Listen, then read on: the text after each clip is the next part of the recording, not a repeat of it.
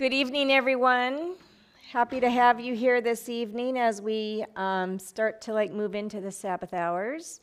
Tonight we are going to study the book of Habakkuk. So I invite you to bow your heads and we'll open up with a word of prayer and then we'll dig right in. Dear Father in heaven, thank you, Lord, for this beautiful day, this end to this week. We thank you for the many blessings through the week. Lord, as the Sabbath hours open, we pray and ask for your presence, that you may be with us as we worship you, that you would touch our hearts and give us that humble and open spirit that you desire, Lord, the one that you can work with. Father, forgive our sins, and please, for each one of us, for the areas where we are weak, please make us strong. Please convict us of things we don't know.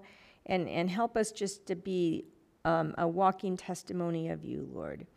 As we open up this book, we ask that you would shine the light on the areas that are needful for us to understand in these end times that we live in, and that we will learn the lessons of the past, Lord, for indeed they do apply for us today. Thank you, Lord, for hearing our prayer. In Jesus' name, amen.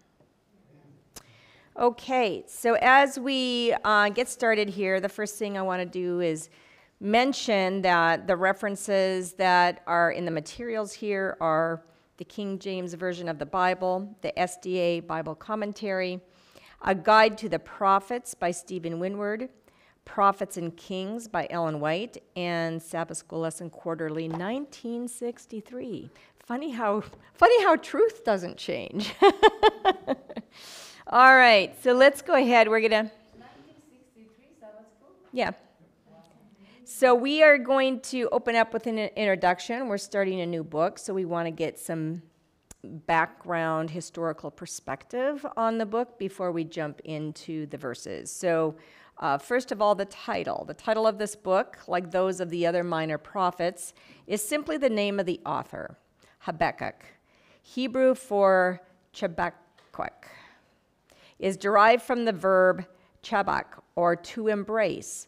Some have connected the name with the Akkadian Habakkuk, the name of an aromatic garden plant. The name Habakkuk occurs nowhere else in the Old Testament.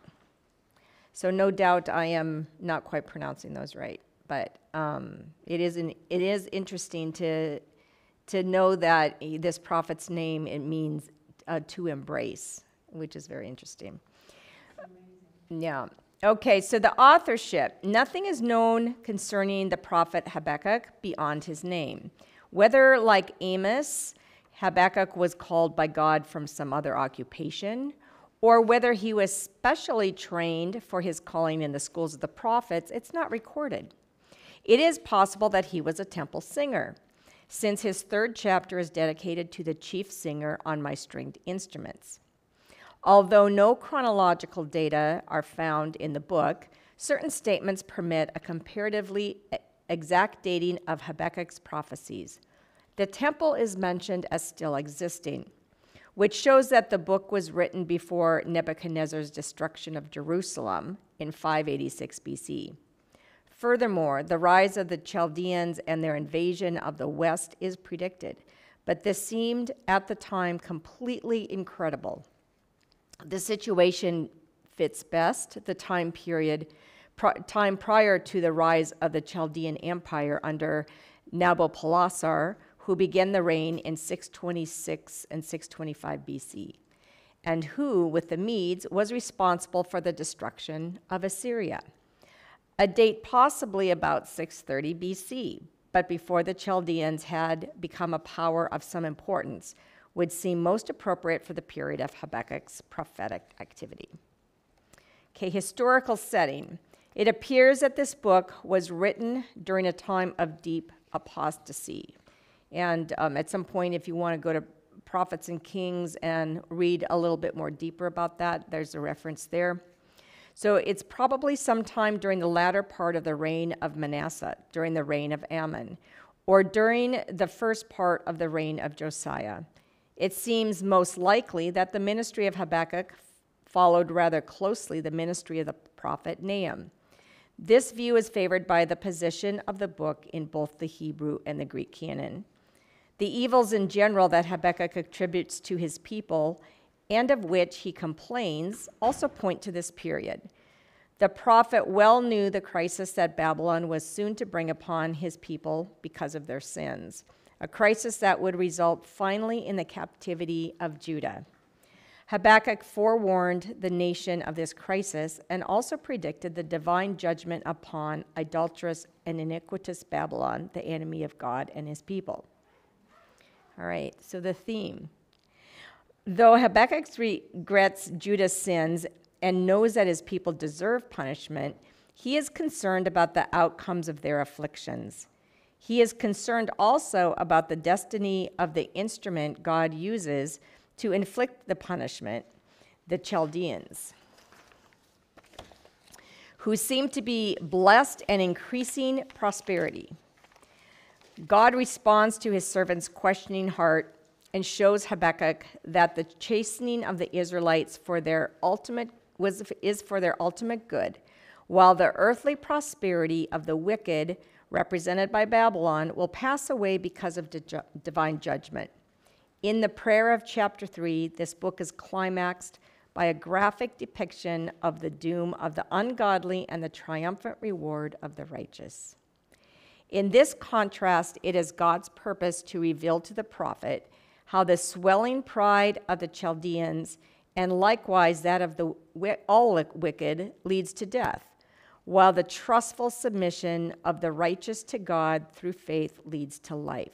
In this emphasis upon holiness and faith, Habakkuk takes his place with Isaiah as a gospel prophet. The book of Habakkuk provides a solution to the problem of why God permits sinners to flourish, comparable to the solution provided by the book of Job to the problem of why God permits saints to suffer.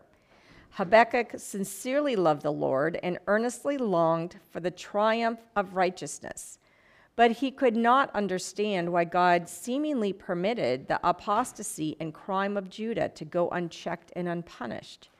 God informs him that he has a plan for checking and punishing Judah for its evil ways, and that the Chaldeans are to be the instrument by which he will accomplish this plan.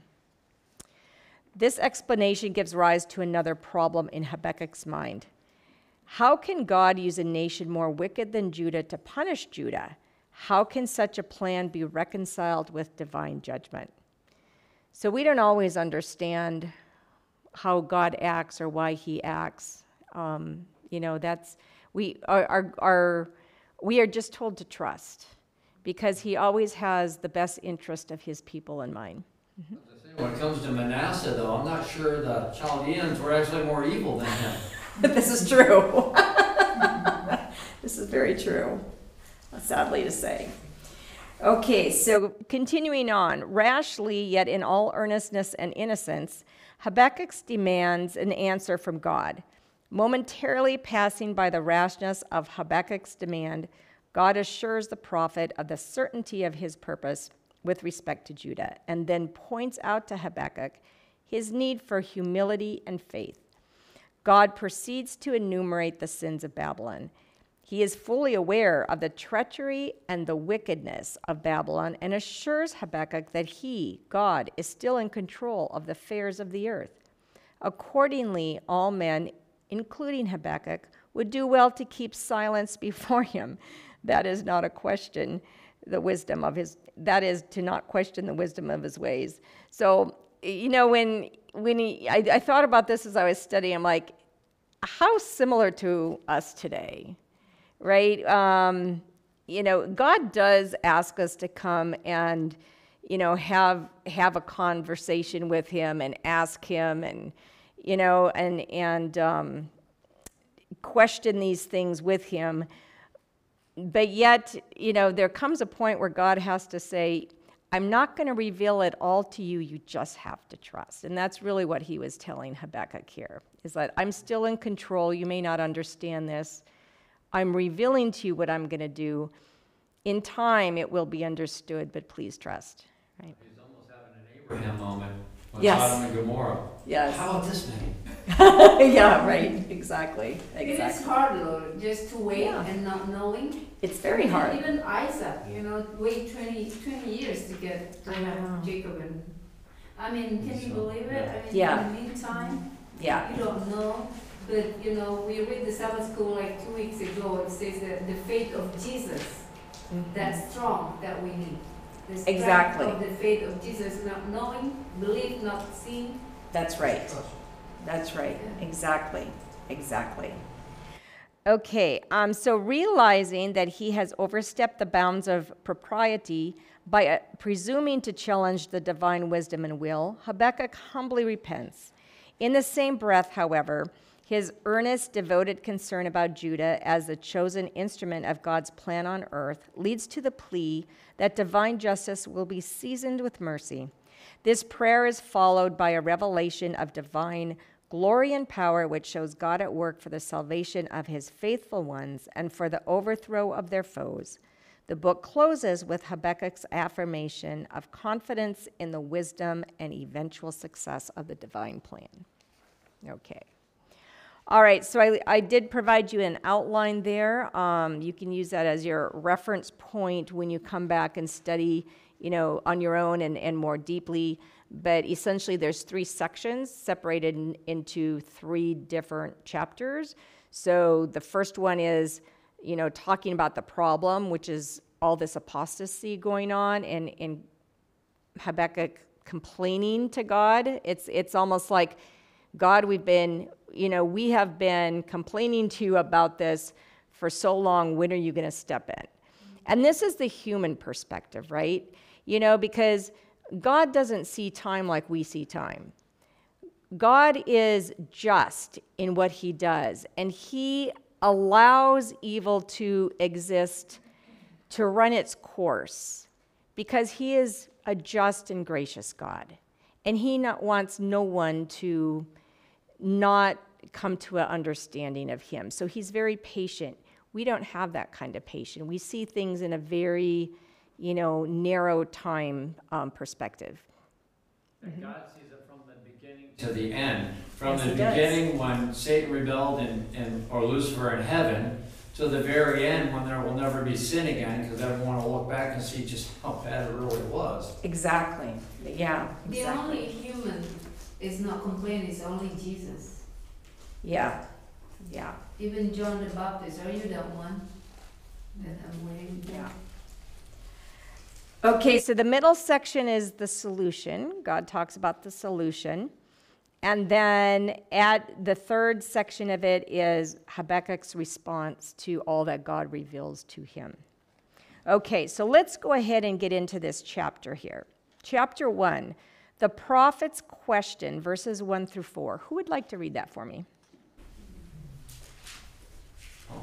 Right. The burden which Habakkuk, the prophet, did see. O Lord, how long shall I cry, and thou wilt not hear? Even cry out unto thee of violence, and thou wilt not save.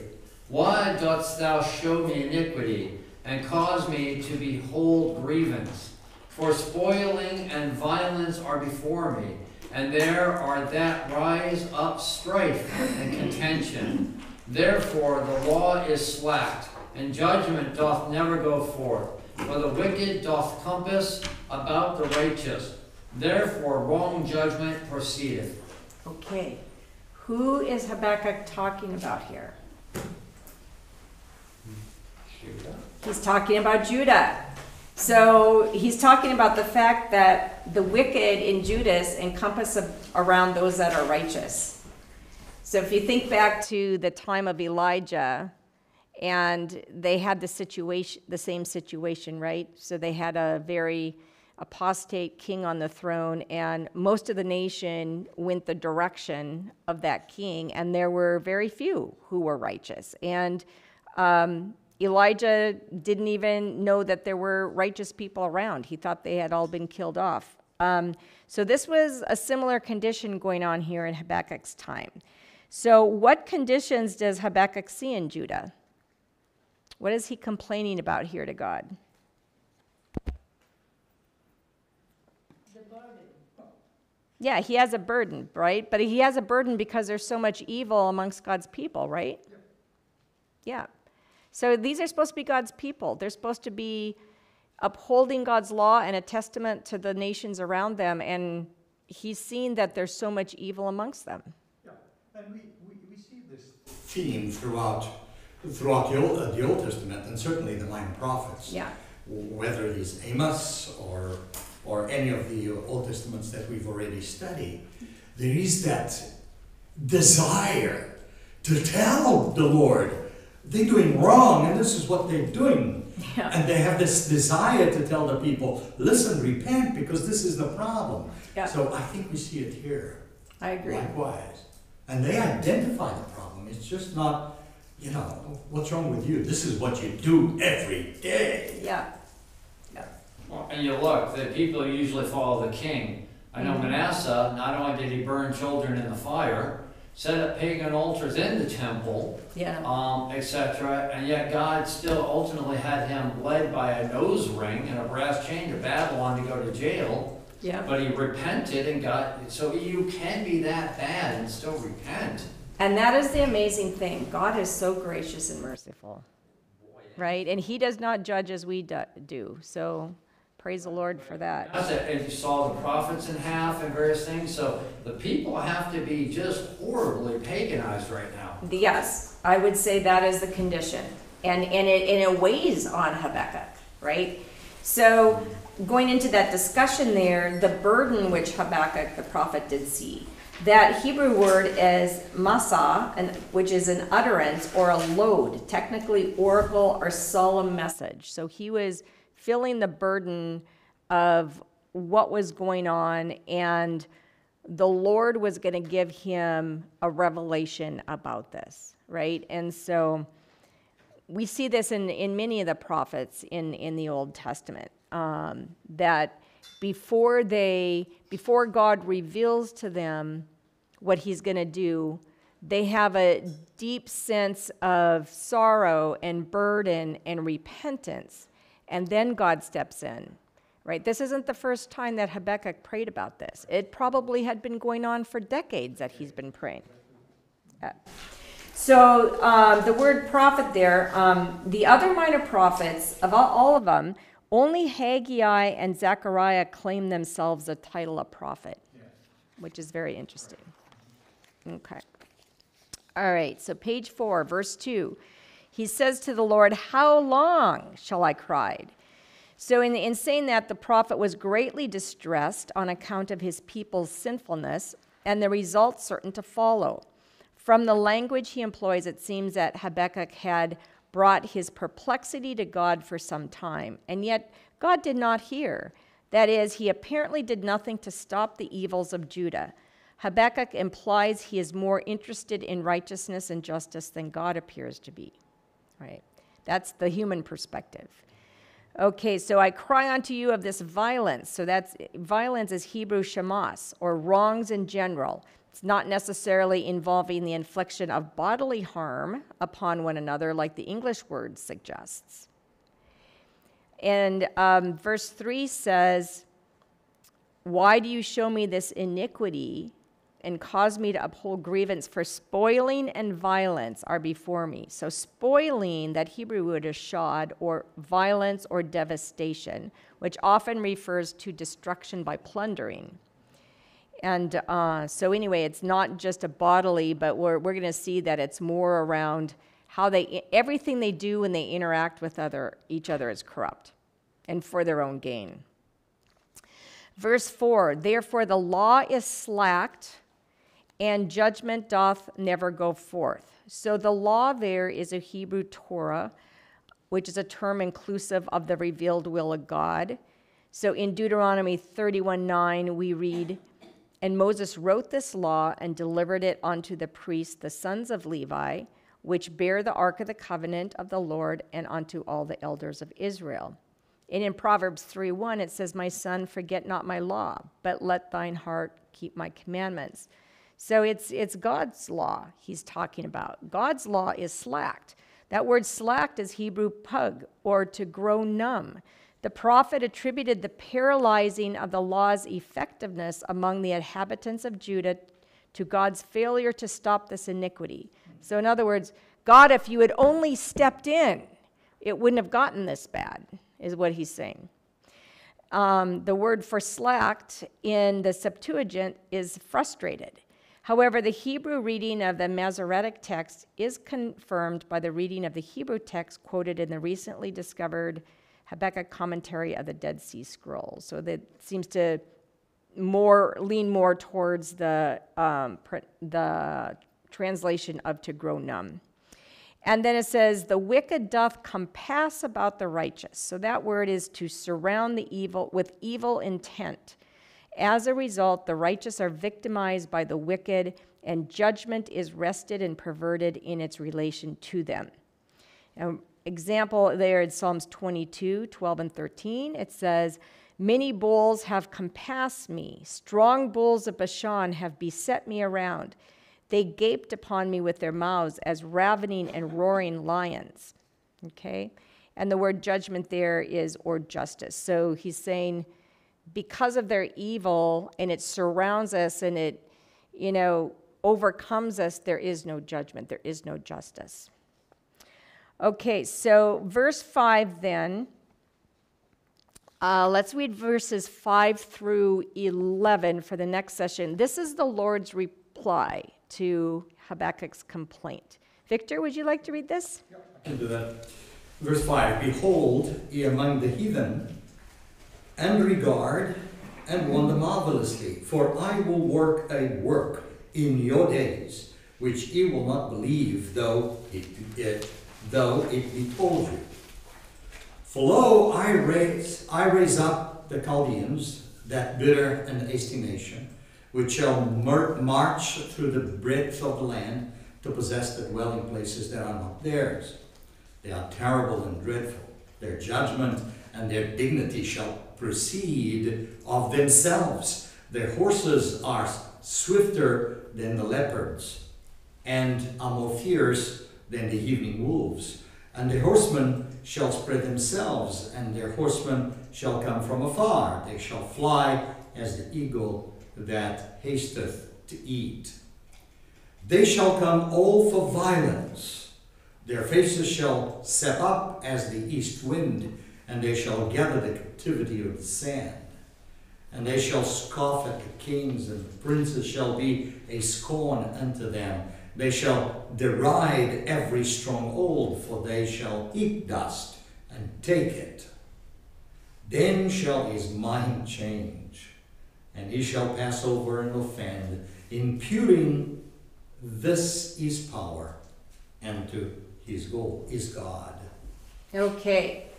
So because of Judah's sin, then what punishment or scourge is going to befall them? Yeah. It's going to be this evil nation, right? Yep. It's going to take them into captivity is what's going to happen. Yep. So it says, in reply to his complaint, the prophet is told that the Lord is about to do a new and surprising thing. He is raising up the Chaldeans to be the instrument of his justice on the wicked Judeans. Nabopolassar, who established a Neo-Babylonian empire, came from Chaldea, a province of southern Babylonia. That is why the Babylonians are called the Chaldeans. They are described as hard and cruel. Their horsemen are swifter than leopards, fiercer than wolves, and they swoop on the prey like a vulture. Intent on plunder and captives, they scorn kings and fortified cities. Their own strength is their God, yet these Chaldeans are the instrument of God's judgment and chastisement. Okay, so let's talk about those texts a little bit more in depth. It says, so in verse 5, it says, behold, ye among the heathen. Among the heathen there, God proceeds to answer the prophet's complaint. He charges Habakkuk to look among the surrounding nations for the one that God will use to punish his people for their sins. The Septuagint begins this verse with saying, behold, ye despisers, which rendering Paul quotes in Acts 13:41. And it says, and wonder marvelously, for I will work a work in your days. So wonder marvelously, when God's punishment comes suddenly, it will strike terror into the hearts. This really, you know, and when I was reading through this is, to me, just sounds just like the end times, right? And then God talks about the terror that men will face when Christ comes again. It says, and I will work it in your days. So since Habakkuk had asked how long this iniquity be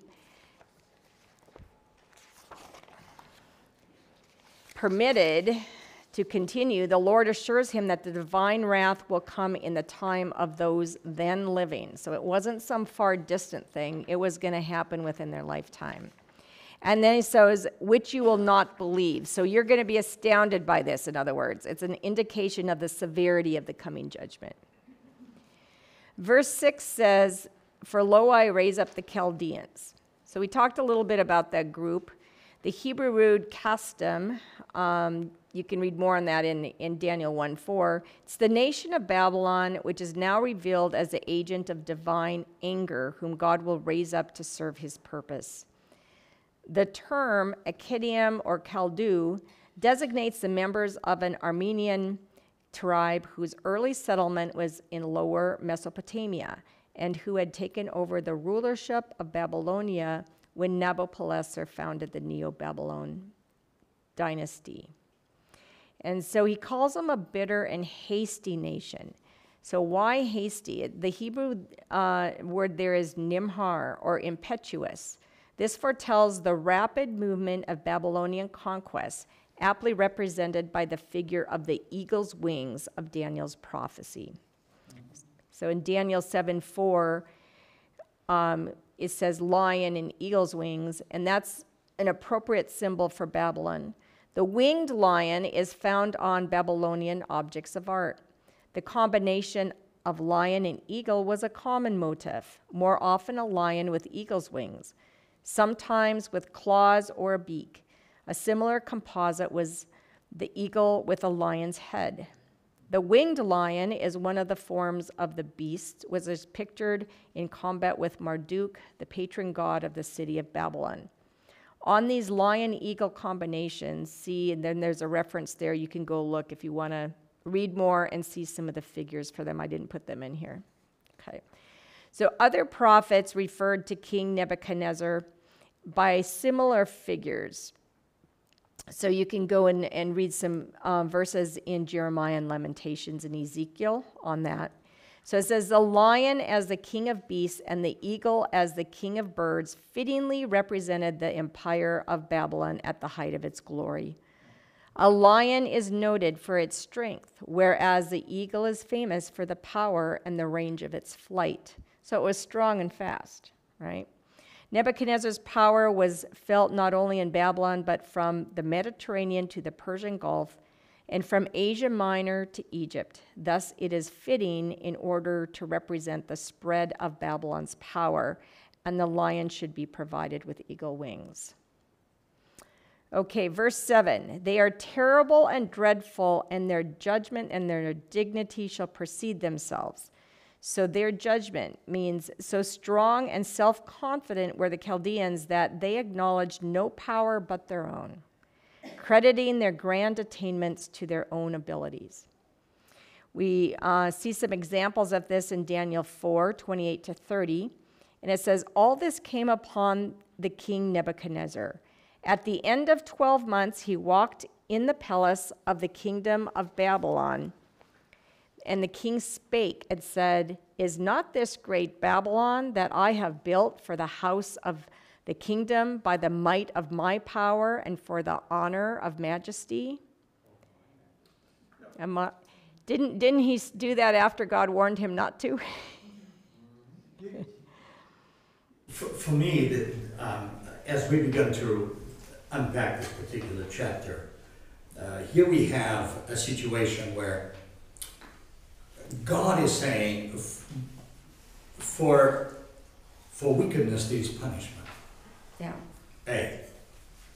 And then God says, and I am going to send you a punishment that is worse than whatever you ever did in the past.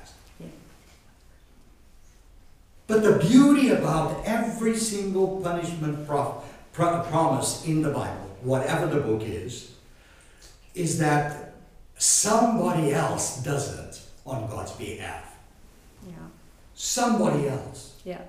It's either the Assyrians or the Babylonians Yeah. or the Egyptians or exactly. Yeah. And what, in my personal opinion, as I study this, I really look at this and I'm saying, do you really think you want to be as bad there as there is bad around? Yeah. If you do, let me show you what bad is all about. Yeah. Yeah. Yeah. And in doing that, he gets the attention of the remnant. Exactly. Yeah. And what's more, what he's really passing on is judgment. He isn't really persecuting or destroying or removing. Yeah. He allows wickedness That's right. to do so. That's right. What a God. Yeah. That's right. Yeah. If you run away from me long enough, sooner or later, I'm just gonna That's it. remove the barrier and let it come in, Yeah. because the wickedness is out there. Yeah. Satan must be worked so hard to Judah, on Israel. Oh, he works on, yeah, I for mean, sure. with everybody. He always works on God's people the hardest. Absolutely. All right, so verse 8, their horses are swifter than the leopards, and they're more fierce than the evening wolves. So the word leopards there, it's indicating the swiftness of the leopard in catching his prey. And example of that, Daniel 7:6 says, after this I beheld, and lo, another like a leopard, which had upon the back of it 4 wings as a fowl. The beast had also 4 heads, and a dominion was given it. So it was indicating its swiftness. And then the evening wolves or evening jackals, these animals are the most fierce at night when they are prowling around for food. So an example there, Jeremiah 5:6, wherefore a lion out of the forest shall slay them, and a wolf of the evening shall spoil them. A leopard shall watch over their cities, and every one that goeth out hence shall be torn to pieces, because their transgressions are many and their backslidings are increased. Right? So again, the punishment is coming because of apostasy. And Zephaniah 3:3 says, her princes within her are roaring lions, her judges are evening wolves, and they gnaw not the bones till the morrow. What do you think that means? Right? So their evil is so rapacious, if I can use that word. It's so intent and, what they want to do, that they don't stop and, like an animal that is just going around and killing things without taking the time to eat it. So it's doing it without the necessity for food. It's doing it because it's its evil intent, is really what it's saying there. Okay, so their horsemen shall spread them. The context favors the Septuagint reading, ride forth, and that is to advance or to conquer. And then eagle, we had talked about that. It's the Hebrew word nesher, or a vulture or an eagle. Moses had prophesied that if Israel turned away from God, the people would be punished for their sins by a nation with horses so swift that they are fittingly compared to eagles. So Moses prophesied of this all the way back in Deuteronomy, before, as they were coming out of Egypt. So they knew this prophecy, like long before. So Deuteronomy 28:47-50 says, because thou servest not the Lord thy God with joyfulness and with gladness of heart for the abundance of all things, therefore shalt thou serve thine enemies, which the Lord shall send against thee, in hunger and in thirst and in nakedness and in want of all things, and he shall put a yoke of iron upon thy neck until ye have destroyed thee.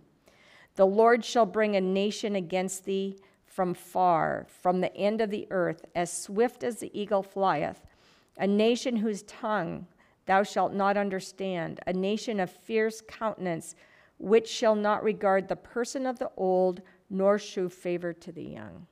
There's a stern warning, right?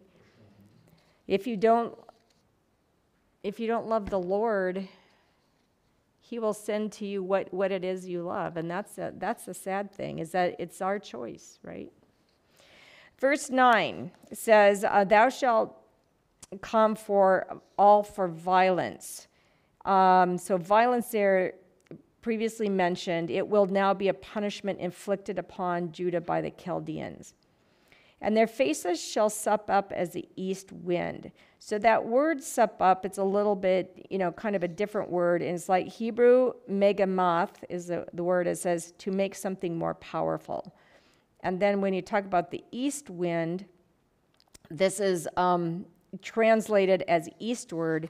And it's often talking about judgment and destruction. So an example in Jeremiah 4:11, it's a dry wind. There it says, because of its violence, its heat, and its excessive dryness, a dry, hot, and east wind blowing in from the desert was the climatic curse of the country. Hosea 13:15 says, though he be fruitful among his brethren, an east wind shall come. The wind of the Lord shall come up from the wilderness, and his spring shall become dry, and his fountain shall be dried up. He shall spoil the treasure of all pleasant vessels. And in Psalm 78:26 it says, he caused an east wind to blow in the heaven, and by his power he brought in the south wind. Okay, so it's meaningful of destruction. And then it says, as the sand, that verse said, gather the captivity as the sand. It's a figure indicating the large number of prisoners and the spoils that would be taken. This quite naturally agrees with the previous figure of the dreaded east wind with its columns and wind-blown sand. So it's very interesting that, God told Abraham, I'm going to make your descendants as numerous as the sand of the sea, right? So you couldn't count them. And now here they're going into captivity, which they were forewarned about, and the captives are going to be as numerous as the sand. It's pretty interesting. Yeah. Okay, verse 10, and they shall scoff at the kings. So scoff is from the heights of their own self-esteem. The Babylonians would look down on and laugh at foreign kings and princes. That's how much they trusted in their own power. And then they will heap dust. That's an allusion to the making of a mound or an embankment of earth to attack a city. So for example, in 2 Samuel 20:15, we read that, and they came and besieged him in Abel of Beth-maachah, and they cast up a bank against the city, and it stood in the trench, and all the people that were with Joab battered the wall to throw it down. Have you ever seen the ramp that the Romans built against Masada? That's Yes. a good example. Exactly. Yep, exactly. Okay, number 11. Now, this was very interesting to me. It says, then the tide shifts for this kingdom that is, right, going to come against him. It says, then shall his mind change, and he pass over and offend.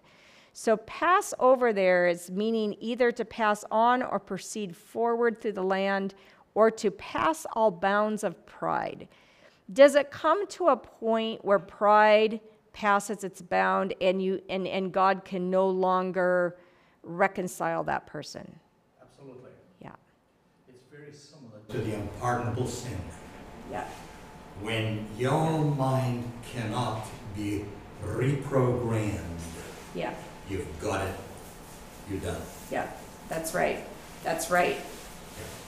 And then it says, and they will offend, imputing his power unto his God. So it says, God is offended because the Babylonians attribute their success to their own strength and skill, making their own might their God. The prophet implies that the nation that is used to punish Judah will itself be punished for its own sins. Okay, so who was it that imputed his power to his God? Who is it on the Babylonians that passed over in pride? No, Nebuchadnezzar repented. He repented, and I hope to have dinner with him in heaven. But Belshazzar? Belshazzar, Exactly. yeah. Yep. So let's read Daniel 5, 1-4. Bring it to memory for us. Belshazzar the king made a great feast to 1,000 of his lords and drank wine before the thousands. And while he tasted the wine, he commanded to bring the golden and silver vessels which his father Nebuchadnezzar had taken out of the temple which was in Jerusalem, that the king and his princes, his concubines, might drink therein. Then they brought the golden vessels that were taken out of the temple of the house of God, which is at Jerusalem, and the king and his princes, his wives, his concubines, drank in them. They drank wine and praised the gods of gold and silver, brass, iron, wood, and of stone. All right, so this act of pride sealed the destruction of Belshazzar and the nation of Babylon.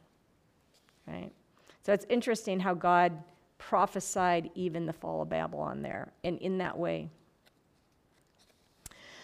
Okay. It's the same message that we have today. I mean, we have to be ready for his second coming. It's a warning to us, message. For us to be ready is the same way to them.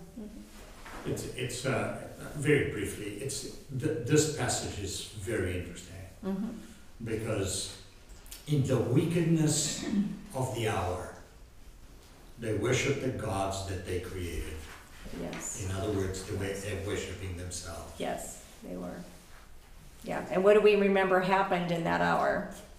And Handwriting on the wall. Yeah. Yeah.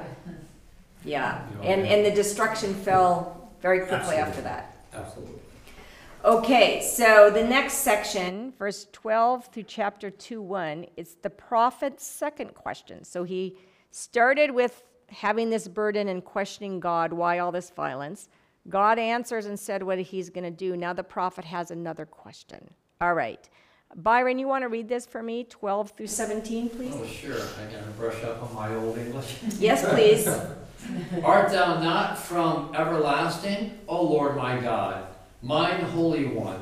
We shall not die, O Lord. Thou hast ordained them for judgment, and, Almighty God, thou hast established them for correction. Thou art of purer eyes than to behold evil, and canst not look on iniquity.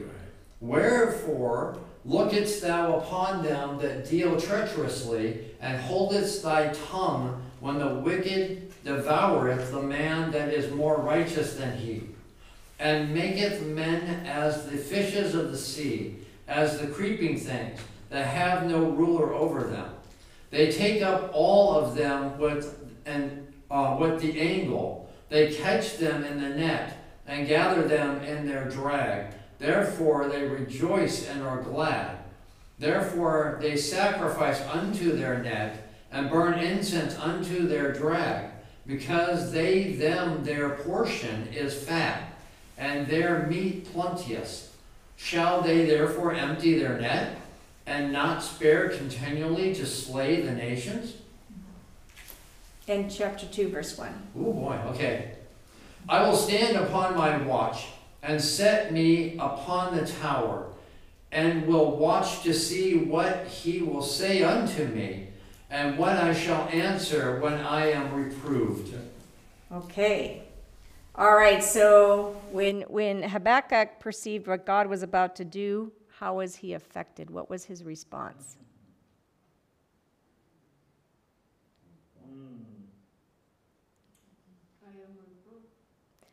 Well, first of all, he says, God, are you not the one from everlasting? That's exactly how Aren't it you is. my Holy One? Basically said, why would you do this to Judah?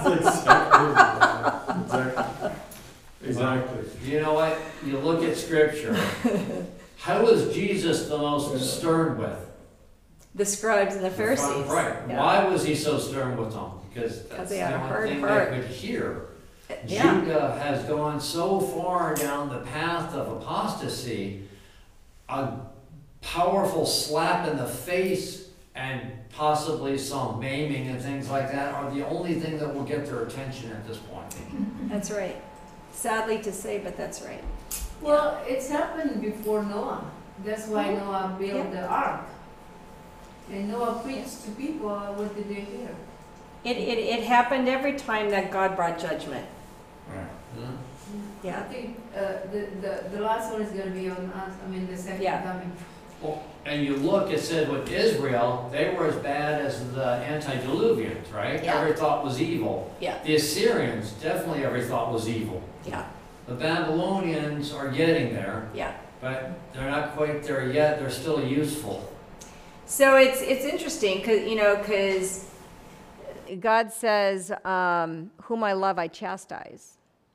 Right, and so it was necessary, and it's interesting how even the 10 tribes of Israel, he allowed punishment to come time and time again, but he did not give them up until their apostasy was so great that they were beyond reconciliation.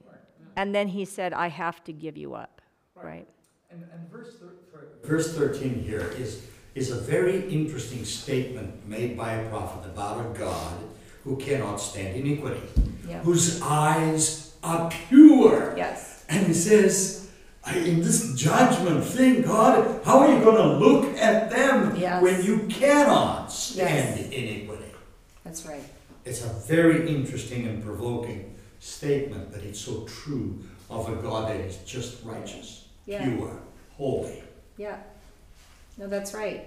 Because, God loves us more than we love our own children. That's exactly. And so he's saying not only how can you look on this evil, Exactly. but it's been done to your son. How Exactly. could you do that? That's right? exactly. That's what he's saying. Yep. Yeah, because my son's so bad, he needs it. Yeah. You Sometimes look at you do. Nebuchadnezzar, whatever king he put in last or installed, I forgot his name, but he basically was so upset with them that he has his three sons put before him, has all three of them killed, and then gouges his eyes out, so the last thing he sees is his children Yes. perishing. I'm like, that's pretty cold-blooded. That's for That sure. is. Yeah, you're right. That is punishment of the highest Yeah, degree. it is. Okay, so it says, this reply creates a new and greater difficulty for Habakkuk and leads to his second complaint. For how can God possibly use such a wicked people as an instrument of his purpose? The eyes of the Holy One, the ever-living God, are too pure to behold evil and to look on wrong. Why then does he look on with apparent indifference while the ruthless Chaldeans swallow up a people more righteous than themselves? For like fish caught on a fisherman's net, the Judeans are trapped by the conqueror who is dealing mercilessly with them as with other nations. Just one quick comment. Yeah. But Judah knows better. Nebuchadnezzar is still in darkness to a Yeah. degree. So actually, I think the prophet has it wrong because they are, the Judah, they actually are more, they know the truth and they snub it. Yes. Rather than being ignorant, they actually are more guilty. You bring up a very good point. And that's why in verse 2, verse 1, he says, okay, I'm going to stand on my tower now and wait to be reproved. Yes. Right? That's exactly. This is a war between God and Satan. Yes, it is. Absolutely, it is. How many prophets and did people- just that? I'm Yes. going to stand on the tower. I'm going to be Yeah. reproved. I forgot. I answered God, and he's not going to answer me back. Yes. Yeah. All right, so unable to see the answer to this perplexing problem, Habakkuk retires to brood over it. I will take my stand to watch and station myself on the tower. Maybe the prophet is speaking literally and the tower is a quiet and secluded place of retreat. More probably, the language is figurative. For us also, it may be necessary to withdraw from activity for a time in order to see life and its problems in perspective. As from the top of a high tower, one can see the landscape as a whole. So a clearer and larger vision may be given to the man who ascends the hill of the Lord. He reveals himself to those who wait upon him with eager expectancy. For the Christian, the tower has various names: private prayer, public worship, Bible reading and meditation, the quiet time, and the occasional retreat. Right? All right, so verse 12, going back to kind of starting this section, it says, "Art thou not from everlasting?" Habakkuk is speaking for his people and appeals to God for mercy that they do not perish. Looking beyond the forbidding prospects of the present, the prophet affirms in faith, "We shall not die." And then he talks to them, "Thou hast ordained them for judgment." Here he uses a sense of punishment. And then using the title Almighty God, that's the Hebrew Sur or rock. This title emphasizes the thought that God is a sure and unmoved support for his people. The final clause of the Hebrew text quoted in the Habakkuk commentary of the Dead Sea Scroll reads, "O rock, as one chastising him, thou ordained him." Right? So they have this, as God's chosen people, they have this perception that God is their rock, no matter how much they apostatize and how long they do that, right? That they have inherent, because they are Abraham's children, God is going to protect them. Was that arrogant on their part to believe that? Presumption? It was presumption, yeah. I think presumption is probably more correct because, after all, God picks them up, chooses them, Yep. embraces them. You're now my people. You're the small little tribe. I'm going to Yeah. make you bigger than any. Yeah. That sort of a thing. And you see after decade and decade and decade of wickedness and sinfulness, that constant love, that constant desire to bring them back. Yeah. And you sort of wonder at the end of the day, the prophets probably wonder, I would wonder, well, what is God going to do to really bring them back to the fold? Yeah. Rather than, is God really going to destroy them? Yeah. They're definitely ignoring the Deuteronomy where they told time and time again, if you obey, I will bless you. If you Yeah. obey, I will bless you. If you obey, I will bless you. It wasn't just once. Yeah. Yeah. I'm going to do it. Let's bring it to today. Okay. We're Seventh-day Adventists. We have the truth. We go to church on Sabbath. Yes, we We do. do this and that. Oh, we're covered. Yeah. We're solid. But are you really have that relationship with God? Are you keep getting closer and closer? Have you plateaued? Have you even backslid a little? Yeah. They don't even believe what prophets say. What prophets tell them. Habakkuk, who is that? Nehemiah, Yeah. or all the prophets, they, telling them, give them warning. They don't Yeah. even believe it. They're so prideful. No, God loves us. Yeah. Yeah. All right, so Deuteronomy 32:31, going back to the word the rock, it says, "For their rock is not as our rock, even our enemies themselves being judges." Right? So they recognize that they trusted in the true rock who could protect them. And then in 2 Samuel 22, it says, "The God of my rock, in him will I trust. He is my shield and the horn of my salvation, my high tower, my refuge, my Savior. Thou savest me from violence. The Lord liveth, and blessed be my rock, and exalted be the God of the rock of my salvation." Right?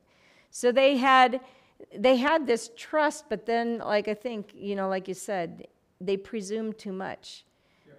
And aren't we sometimes that way in terms of, God is so eager to bless us, but sometimes the blessings are too much for our human hearts to handle. And we get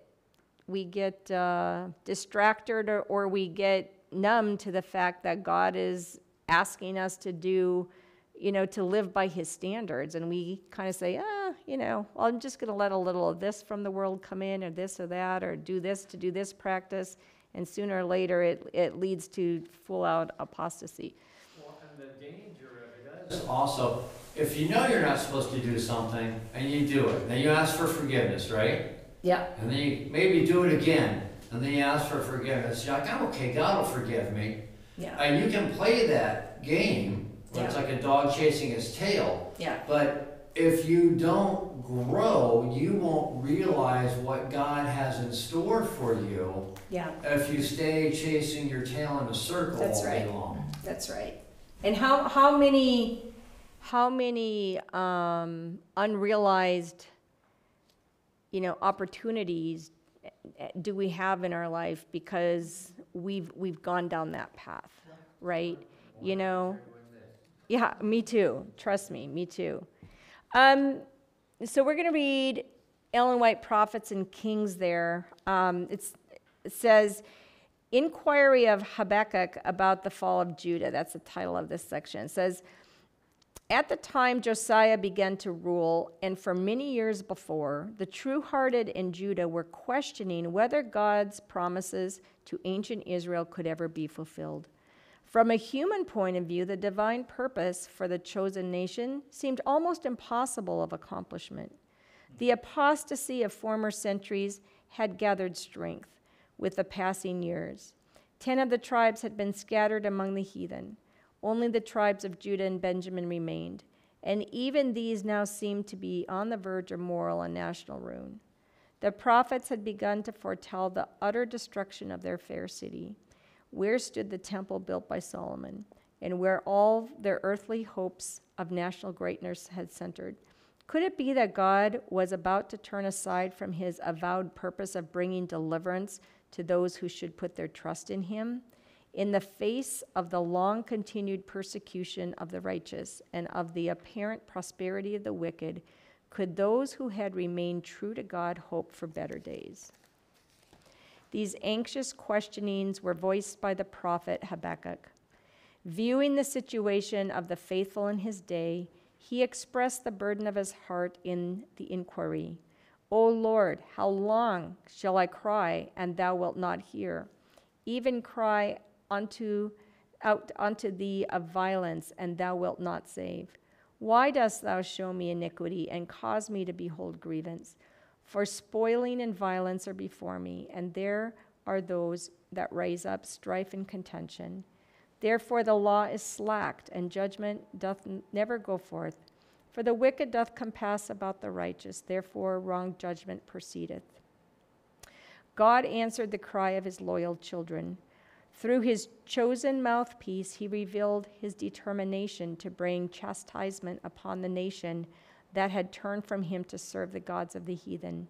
Within the lifetime of some who were even then making inquiry regarding the future, he would miraculously shape the affairs of the ruling nations of earth and bring the Babylonians into the ascendancy.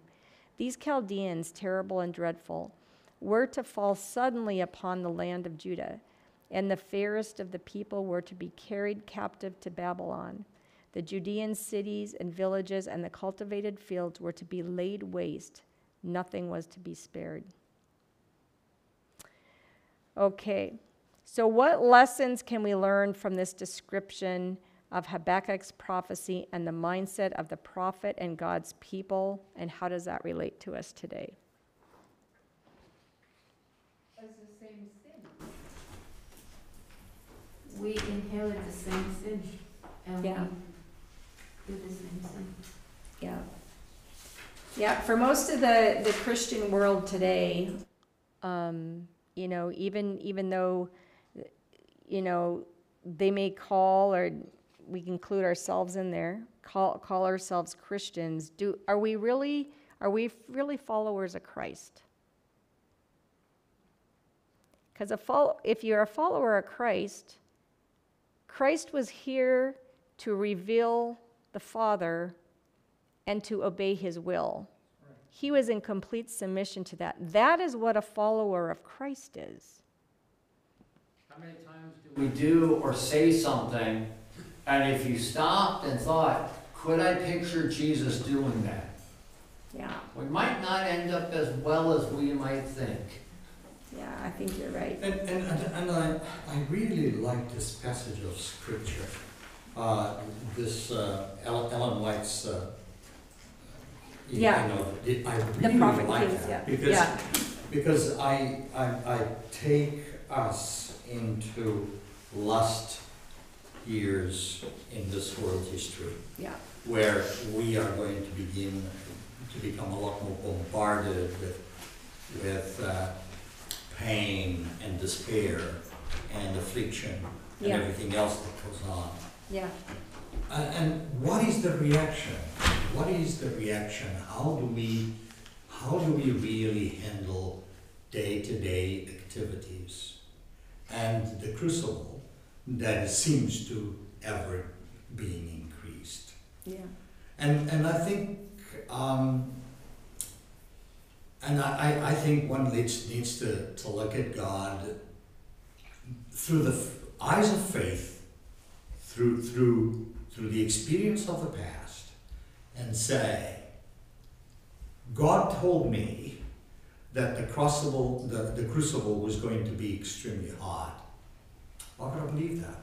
Mm-hmm. But he also told me, believe, trust, have faith in me, hold on to my strength. Mm-hmm. I'm coming soon. That's right. That's right. Yeah. These are real issues. Those are real issues. And God has been consistent all the way through. Right? If you believe I am your rock and your strength, your high tower, right? If you believe and follow. But if you are intent on going your own way, at some point I have to give you up to that. That's it. And that will be for your own good because I want to draw you back, right? But at some point, if you continue to, rebel against that, I'll give you up and you won't come back, right? And that's true from the beginning of time all the way through the end. Okay, so verse 13 said, thou art of pure eyes. So that's since the sinless nature of God cannot tolerate evil and cannot countenance iniquity, the prophet is perplexed as to why God would permit the Chaldeans to deal treacherously against his people. They are idolaters and far worse, at least from Habakkuk's point of view, than Judah. So how then can God in justice use them to punish Judah? Psalms 5:4-6 says, for thou art not a God that hath pleasure in wickedness, neither shall evil dwell with thee. The foolish shall not stand in thy sight. Thou hatest all works of iniquity. Thou shalt destroy them that speak leasing. The Lord will abhor the bloody and the deceitful man. And Psalms 145:17 says, the Lord is righteous in all his way and holy in all his works. And so when he says, the man that is more righteous than he, he's talking about comparing Judah to the wicked, right? Verse 14, and makest men as fishes of the sea. Okay, so the righteous man is often as dumb and helpless under a wicked oppressor as fish are in the nets of fishermen. And that's the thing, is when you become a captive to another nation, are you at that point able to make your own choices? No, you really have to, your freedom's gone. Yeah, they may give you a perception of freedom that allows you to go on the leash as long as they're leashes, but if you try to go beyond that leash, what's going to happen? Yeah, it's not going to go well for you. All right, so creeping things, Psalms 104:25 says, so is this great and wide sea wherein are things creeping innumerable, both small and beasts. So he's equating them to, really, fishes and creeping things are really things that first of all, they're not that bright. Like, they don't have a lot of intelligence. And they're kind of at the whim of, like, whatever happens to them, right? And especially if they're caught in a net. And then it says, as if they have no ruler. In the Habakkuk commentary of the Dead Sea Scrolls, this last clause reads, as a crawling thing over which to rule. Genesis 1:26 says, and God said, let us make man in our own image after our likeness. Let them have dominion over the fish of the sea, the fowl of the air, over the cattle, over all the earth, over every creeping thing that creeps upon the earth. So they were going to become these things that God created that man was supposed to be a steward over, right? And now the role is reversed. Verse 15, they take up all of them with the angle. So it says, they, literally being he, that is the wicked man, take up. Here the prophet shows figuratively how the Babylonians conquer nations. The fishing tackle represents the Chaldean armies. However, the same figure could represent the activity of any wicked person. Verse 16, they sacrifice into their net. Literally, he sacrifices, a metaphorical way of indicating that the Chaldeans did not acknowledge a true God, but credited their success to their own skillful means.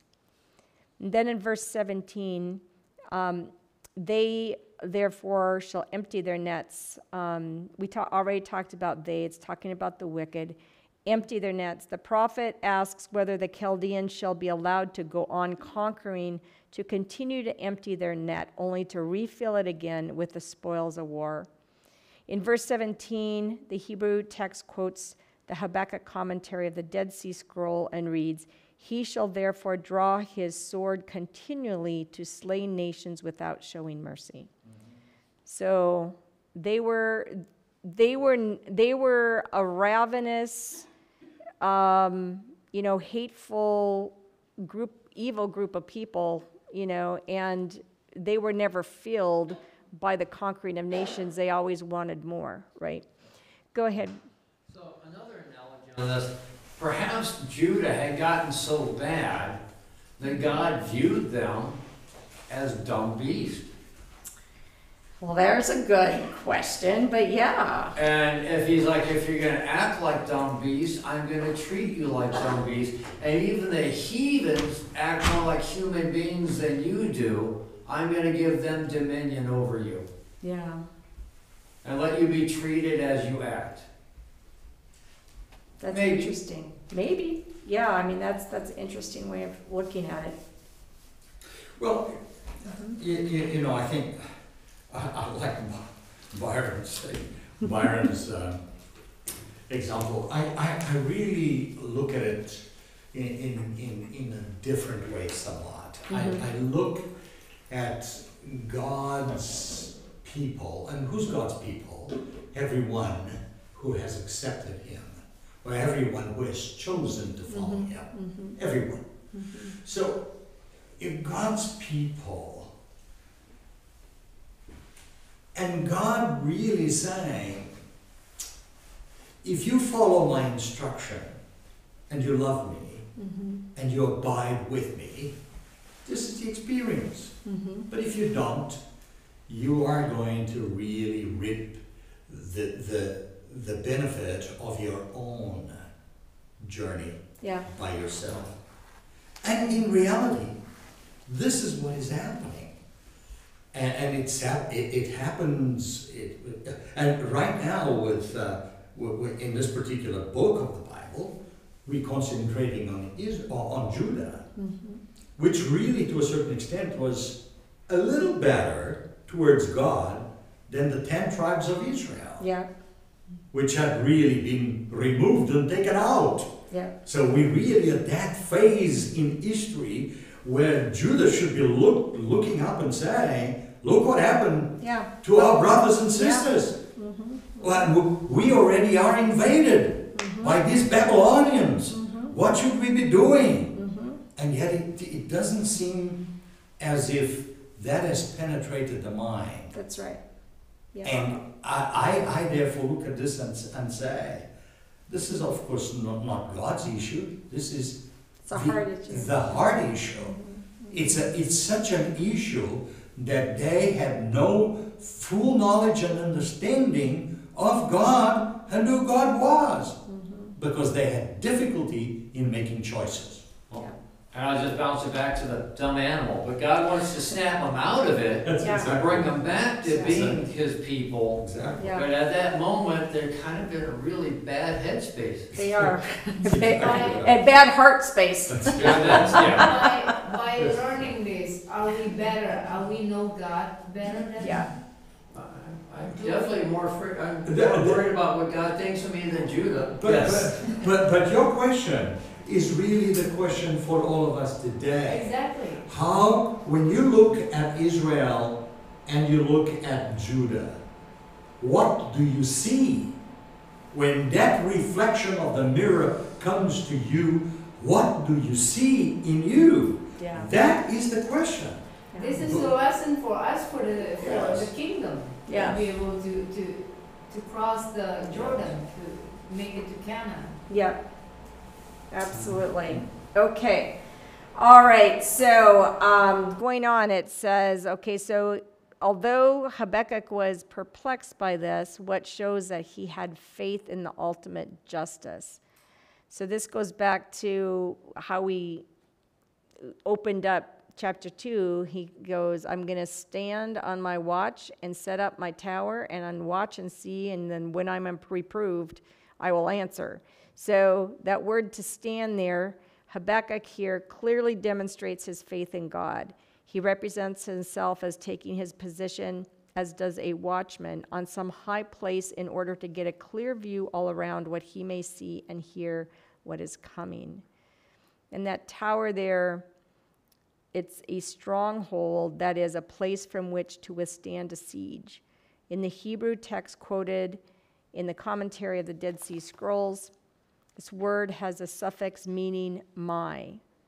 And he's going to watch and see, so he feels sure that he has confronted God with a valid objection to his plan to use the Chaldeans of his instrument against Judah. And so he accordingly waits for an answer. And then that part, when I am reproved, it says, rather concerning my objection or concerning my reproof. Okay, so let's go on. The next section is talking about then the just shall live by faith. So God had talked a lot about the apostates within Judah and what was coming for them, but he doesn't forget the remnant. So he now addresses that, right? So let's read verses 2 through 4. Victor, you want to read that for me, please? Yeah. All right, verse 2. And the Lord answered me and said, write the vision, make it plain upon tables, that he may run that readeth it. For the vision is yet for an appointed time, but at the end it shall speak and not lie. Though it tarry, wait for it, because it will surely come. It will not tarry. Behold, his soul which is lifted up is not upright in him, but the just shall live by his faith. Okay, so what assurance is God giving Habakkuk here? Right? Habakkuk paused to listen to God, and now God is responding and he gives him assurance, right? So it says, while in this attitude of quiet and hopeful receptivity, Habakkuk receives in a vision the message for which he waits. He is commanded to write it on tablets in large characters, so that even a runner may read it. There are 2 reasons why it is to be put in writing. Intended for all, it must be available for all to see. Furthermore, the written word is the pledge of a reality not yet manifested. The prophet is told to wait patiently for the fulfillment of the divine word, which has its own inherent power and energy. The revelation is couched in the following words, behold, he whose soul is not upright in him shall fail, but the righteous shall live by his faithfulness. You know, and so for these prophets that had to, pronounce such doom and judgment on God's people, I mean, that could not have been a comfortable thing to have to do. And as we opened it up, it says it was such a burden on Habakkuk, what was going on, and just, and then when he hears a response, he goes, oh no, not that, so it's not like this was easy for them to do this. And judgment was coming to God's people, not just to the wicked, but to all. All were impacted. They were all taken into captivity, right? And so God was going to send a special message to those who still had their ear listening to him, including Habakkuk, to say, wait for it. It may seem to tarry, wait for it, but basically, I'm there. I'm still your rock and your salvation. And it will come. Your salvation will come. And what a promise that is. And also, God in those verses really kind of says, I'm going to clean house in Judah. Yeah. So if you're righteous, trust by faith. Yeah. But I'm going to take a lot of those that are a problem, that have passed the point of no return. I'm going to take care of business, and I'm using the Babylonians to do it. That's right. That's absolutely Because right. you think of it when they come back after the 70 years, right? Yeah. They Not come all back, came back. not all of them come back, but they come back and they're faithful to God. There was that remnant. Yeah, there was. Yeah. Okay, verse 2 says, the Lord answered me and said, write the vision upon the tables, that he may run who readeth it. So the Lord answers the faith of his servant and encourages him in his work. Writing would give permanence to the prophet's message. And then on tables, that's Hebrew lukoth, usually stone tablets, sometimes wooden boards. Here, these were probably tablets placed in public places where all could see and read them. And then it says, may run. The Hebrew word roots, the clause reads literally, so that the reader of it may run, that is, to run swiftly, or to dart, or to cause to run away. And then in verse 3, it says, the vision is yet for an appointed time. That literally is, the vision will be filled in due time. Galatians 4:4 says, but when the fullness of time was come, God sent forth his Son, made of a woman, made under the law. God always does things in his perfect time. Even for us, it seems like it tarries. It's always in God's perfect time. And then it says, at the end it shall speak. That word is from the Hebrew pak, which is to breathe or to blow. The clause may be translated, it panteth. And then when it says, though it tarry, the last clause there says, though he shall tarry, wait for him, for he will surely come and will not tarry. According to the reading of the Hebrew, even though the fulfillment of the vision concerning the coming of the Chaldean conquerors should seem to be delayed, in due course it would be fulfilled. According to the reading of the Septuagint, the idea seems to be that even though the enemy should seem to tarry, he would surely come as predicted. The reading of the Septuagint is alluded to in Hebrew 10:37, and the words along with a phrase from Isaiah 26:20 are applied in the second advent of our Lord. So Hebrews 10:37 says, for yet a little while, and he that shall come will come and will not tarry. And Isaiah 26:20 says, come, my people, enter thou into thy chambers and shut thy doors about thee. Hide thyself as it were for a little moment until the indignation is overpast. That's a very comforting verse. It is. Well, he kept asking, how long, Lord? He's like, wait for it. Wait for it. It's Yeah. coming. Yeah, and it talks about the early, because this was very important to the early Advent believers. This is, after the great disappointment, this was really important for them to claim this promise, knowing that the Lord, if he gives a promise, it's true and sure. So the prophecy of Habakkuk was a source of great encouragement and comfort to early Advent believers known as the Millerites. When the Lord did not appear in the spring of 1844 as first expected, the Millerites were thrown into deep perplexity. It was shortly after the initial disappointment that they saw special significance in the words of the prophet. The vision is yet for an appointed time, but at the end it shall speak and not lie. Though it tarry, wait for it.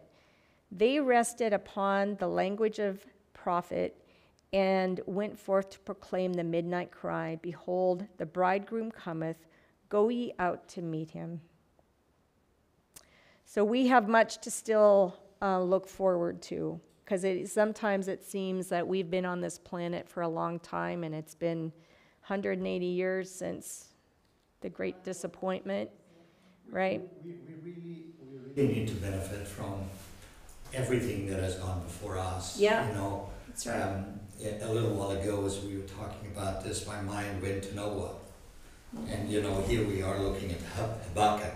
Mhm. How is Habakkuk facing this situation? Well, how did Noah face this Oh, situation? yeah. And you know, Noah had no precedent to look into. Mm. It was a matter of accepting God's word and doing it by faith. Yeah. 120 years go by. I wonder if he ever sort of asked the question, is this going to ever happen? Is Yeah. it really gonna rain? Is Yeah. this going to really rain? Yeah. And so, you know what? The more I study Scripture, the more I read the Bible, the more I know that God is so merciful. And the reason for that is that I'm no different than any other sinner. Yeah. I'm just a sinner like all they are. Yeah. And therefore, punishment for my sin is justified. Yeah. But here's a God who's really being merciful Yeah. and patient Yeah. and generous. Yeah. And Amen. it's just the way it Yeah. is. It You is. know, by learning all this, since we have all these lessons for us, our faith should be better.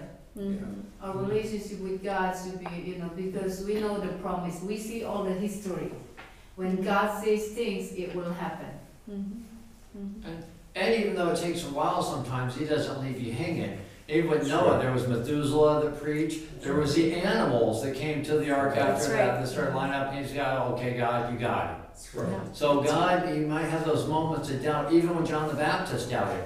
And they came to Jesus, he goes, tell John what you see. The blind see, Exactly. the deaf hear, and all these other things. And it comforted him. So even when he had a moment of doubt, God's like, I got you. Yeah. Exactly right. That's right. Yeah, absolutely.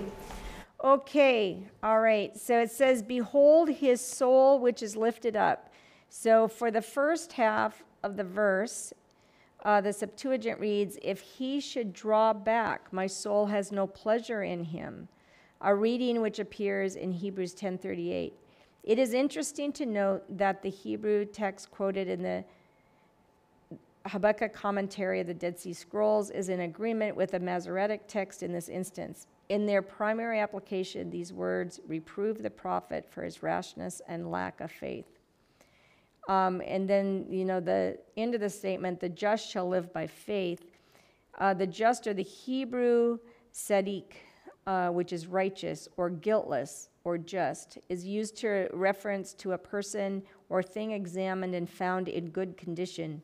This closing clause sets forth the character of the good man as opposed to that of the evil man described in the first part of the verse.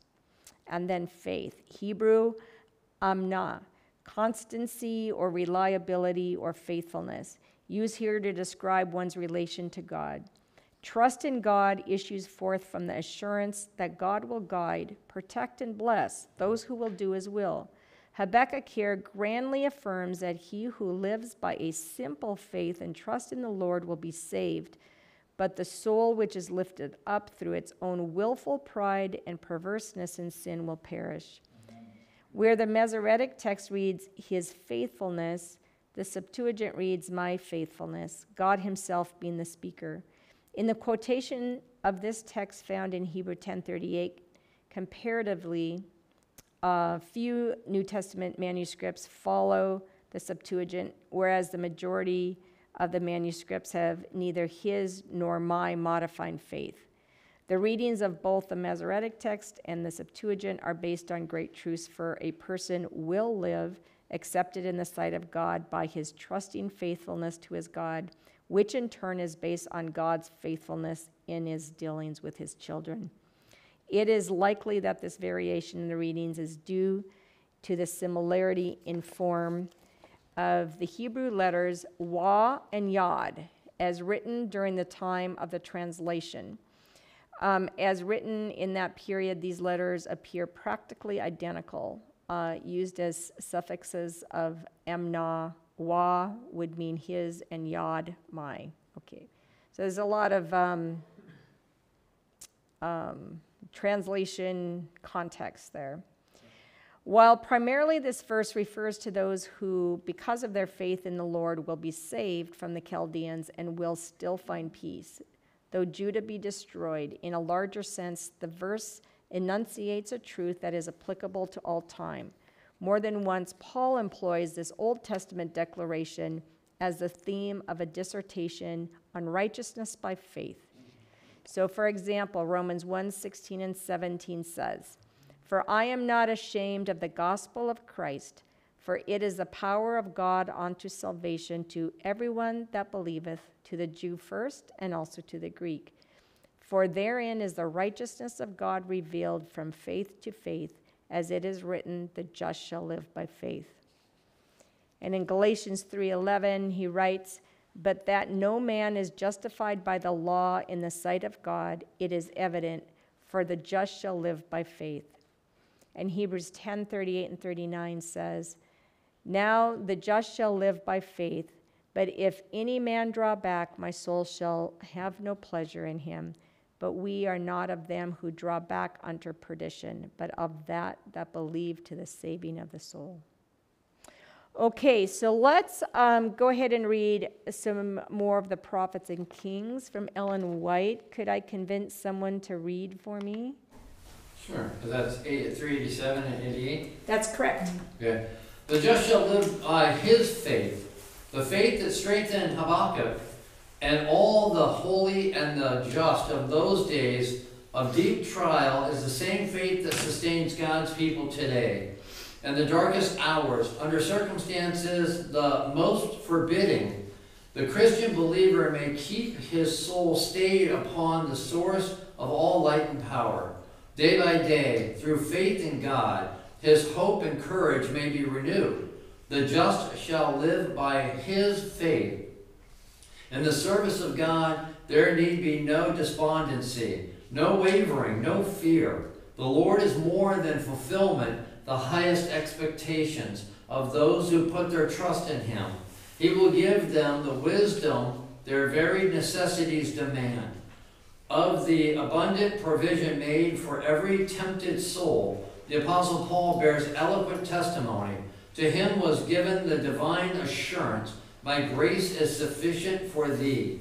For my strength is made perfect in weakness.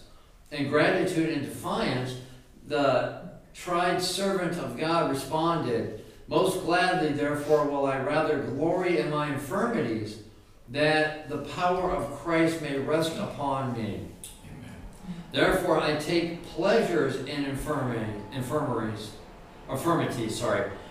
reproaches, in necessities, in persecutions, in distresses for Christ's sake. For when I am weak, then am I strong. 2 Corinthians 12:9 and 10.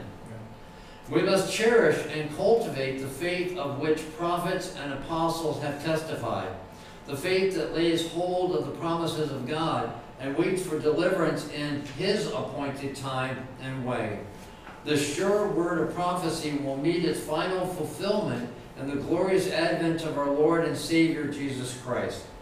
As King of Kings and Lord of Lords, the time of waiting may seem long. The soul may be oppressed by discouraging circumstances. Many in whom confidence has been placed may fall by the way. But with the prophet who endeavored to encourage Judah in a time of unparalleled apostasy, let us confidently declare, the Lord is in his holy temple. Let all the earth keep silence before him. Habakkuk 2:20. Let us ever hold in remembrance the cheering message. The vision is yet for an appointed time, but at the end it shall speak and not lie. Though it tarry, wait for it, because it will surely come. It will not tarry.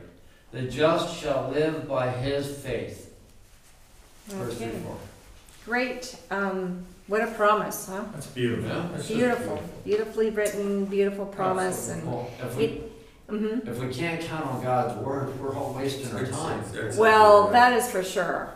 You know, and it just always, I don't know, it always humbles me when I read the words of Paul and he says, I take pleasure in infirmities and persecutions and this and that. I'm like, I don't. And I'm just amazed at him. You don't know? yet. Well, maybe that's it, yeah. But to me, it's just like, that's such a giant of faith to get to. And it's just like, I'm just not there in my thinking. It's literally God put me in a bad position so I can be helpless and count on you to show who you are. Yeah.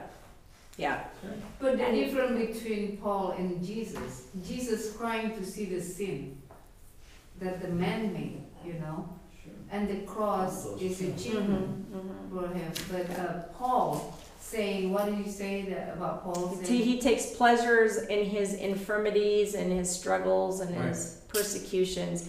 And the reason being is, you're absolutely right, Byron, it's because it shows Christ, right? In bearing those with such grace, you can only bear them with grace if you have Christ's grace. And so it just exemplifies Christ, and it's a testament. And so that's why he has pleasures in them. Because at the end of the day, he loved Christ more than anything, right? So if through his own infirmities he could show Christ more, he was willing to do it. Yeah. Okay, so let's go on and read the rest of the chapter 2. Woe to the wicked. There's 5 woes here in chapter 2, verses 5 through 20. Okay, Victor, are you up for reading those? Yep. All right. Verse 5.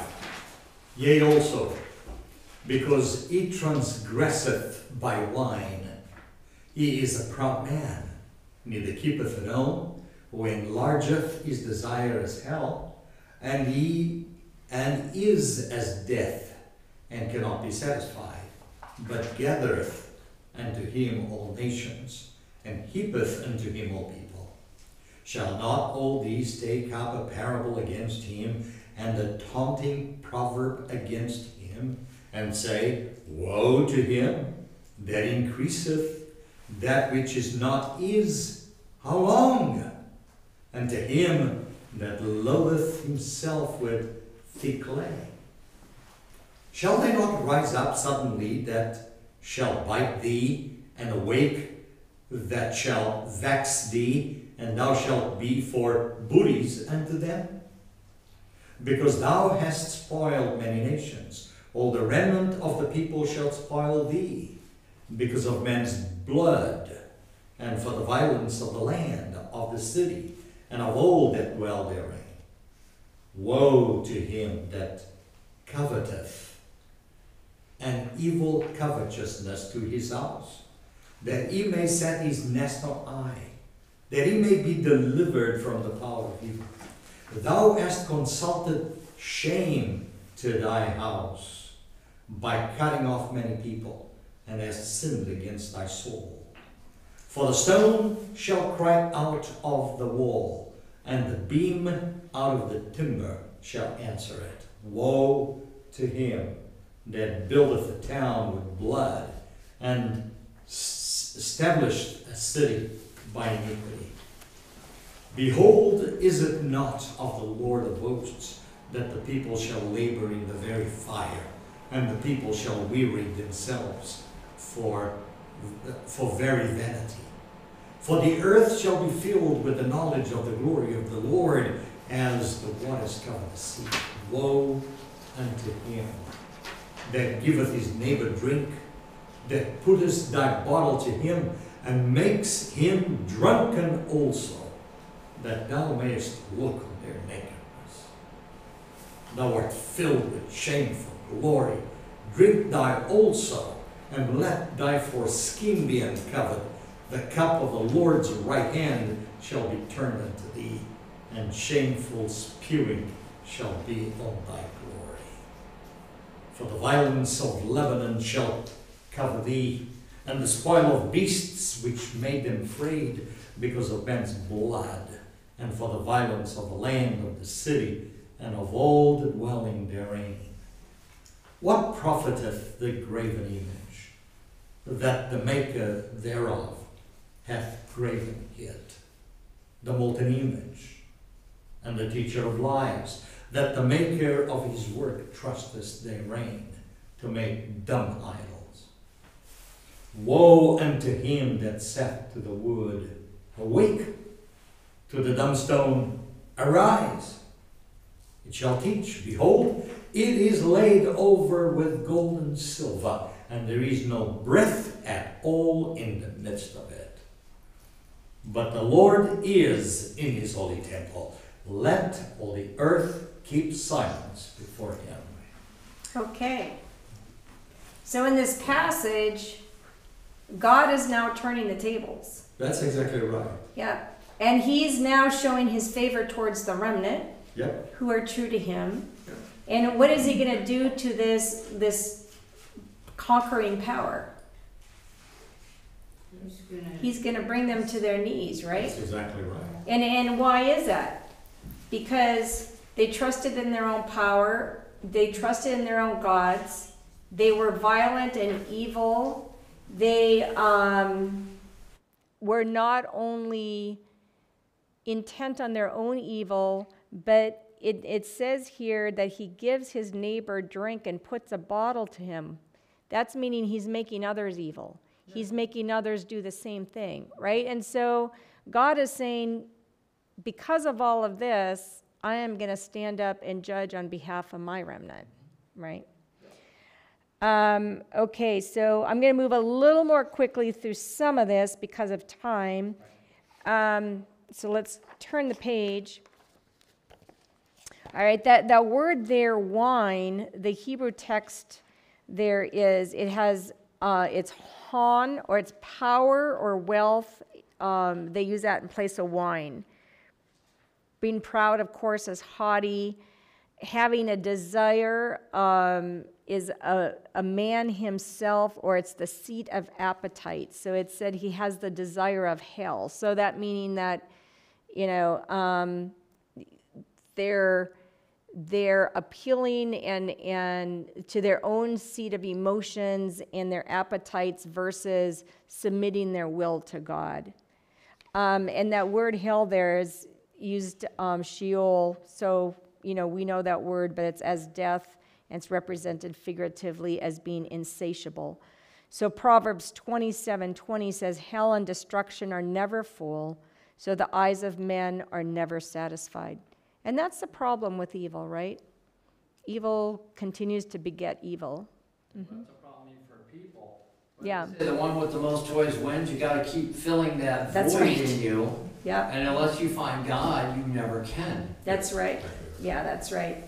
In Isaiah 5:14 says, therefore hell hath enlarged herself and opened her mouth without measure, and their glory and their multitude and their pomp, and he that rejoiceth shall descend into it. Right? So there's a stern warning there.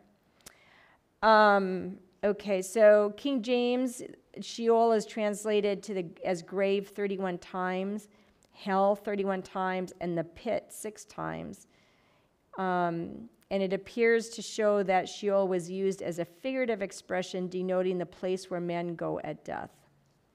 From a strictly literal point of view, it may be equated with the grave.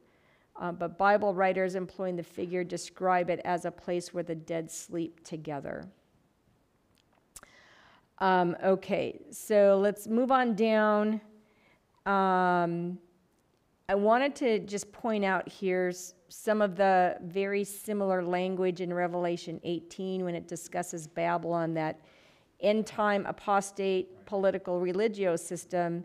It says, for all nations have drunk of the wine of the wrath of her fornication, and the kings of the earth have committed fornication with her, and the merchants of the earth are waxed rich through the abundance of her delicacy. Right? So not only are you apostate, but you're also causing others to be so as well. So that is one of the big woes in that passage. So then it goes on to, contrast with the remnant. It contrasts the evil. So it's talking about all these evil nations. It says, take up a parable against him. That's a taunting song. So the enemy shall employ the words Israel used to lament her calamity as a taunt against her. And woe to him that increases that which is not his, and laden himself with thick clay. That thick clay word, it's a bit. It occurs only here in the Old Testament and generally is considered to mean pledges. That is, garments or other things given as security for debts. In other words, the question is asked, how long will Babylon go on piling up the debts of right and justice it owes to subjugated people before these pledges will have to be redeemed through the wrathful retribution upon the inhabitants of Babylon? Okay, so verse 7, shall they not rise up suddenly that shall bite thee? Okay, so those whom the Babylonians have wronged will rise up and attack them. Historically, it was the Medes and the Persians who plundered the Chaldeans and destroyed their empire. And thou shalt be booty unto them, or plunder. Jeremiah 59:10 says, for lo, I will raise and cause to come up against Babylon an assembly of great nations from the north country, and they shall set themselves in array against her.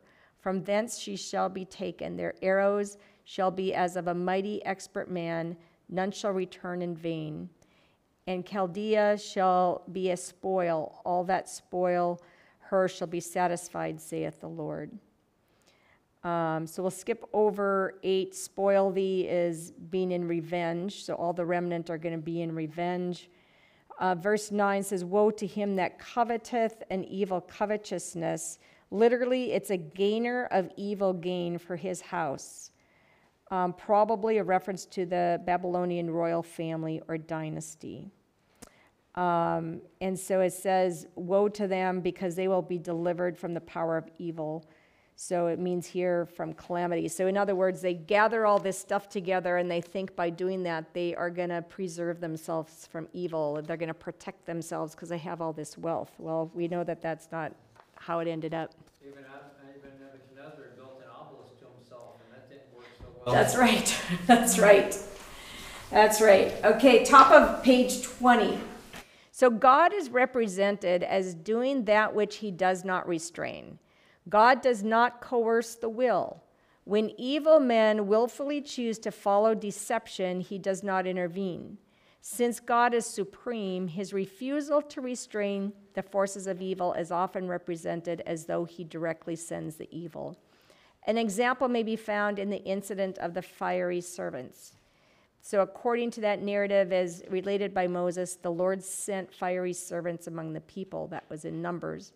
However, these fiery serpents were not suddenly created or miraculously transported from another region for the occasion.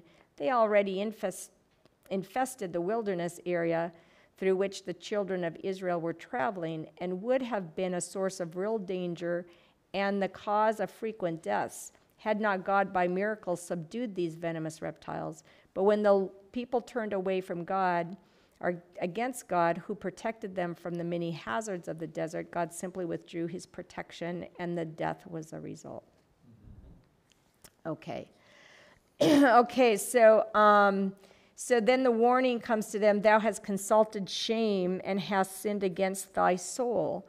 The schemes of the Chaldean king to secure glory by cutting off many people ensured his own shame. Hebrews 8:36 says, but he that sinneth against me wrongeth his own soul.